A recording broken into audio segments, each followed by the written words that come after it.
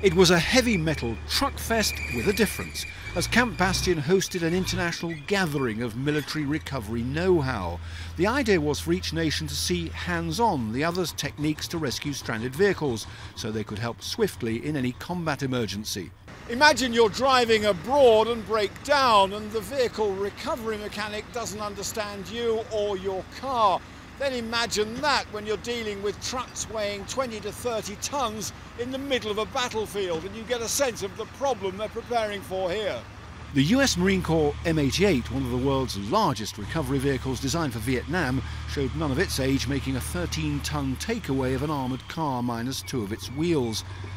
Then the British dropped in with their battle zone breakdown service. From the RAF Chinook's ramp raced the all-terrain Springer of Remy craftsmen Dan Pearson and Ben Dukes. Using a cutting torch to clear debris and then hand winches, it took them less than 15 minutes to right this jackal.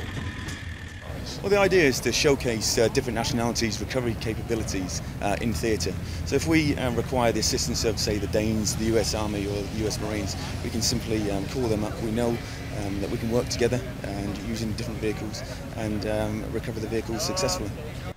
The Afghan National Army demonstrated their growing confidence to carry the weight of this campaign, along with nearer allies.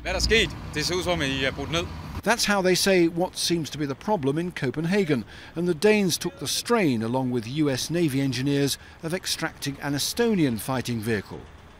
On reflection, the event was more than just going through the motions. With military costs squeezed, stricken vehicles saved, not destroyed, may go a few inches towards hauling defence spending out of the hole it's in. Jeff Mead, Forces News, Camp Bastion.